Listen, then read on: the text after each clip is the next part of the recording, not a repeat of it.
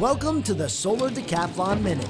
It's day one and we caught up with none other than the event's director, Richard King, who will catch you up on this incredible event. In 9 days, we're going to have 14 fully functional competition houses that will be ready to be measured and judged, but also open to the public so the public can come in and tour these houses.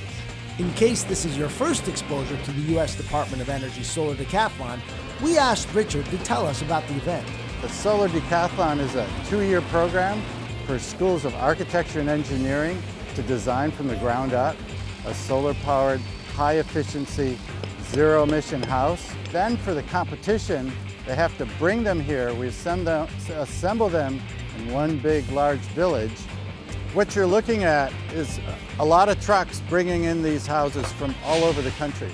And as the day wears on, more and more trucks and cranes continue to arrive. Some of them build one big modular house that's on a truck. Some of them, they're in 2 pieces. Some of them are in 4 pieces. And even though the village may be hard to envision right now, this is a must-see event.